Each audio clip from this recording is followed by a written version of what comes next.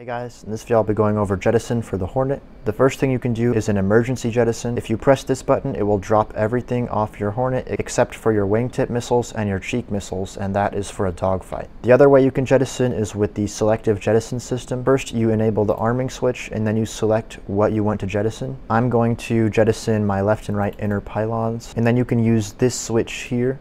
If you set it to rack launcher, it will drop the weapons and the weapon rack, and if you set it to stores, it will only drop the weapons. Right now I have 8 Mark 82s loaded on the racks. So first I'm going to drop the 2 inner ones, and I'm only going to drop the bomb itself. So when I press it, you can see the bombs are gone, but the rack is still there. Next I'm going to drop the 2 outer ones, and I'm going to do the rack launcher.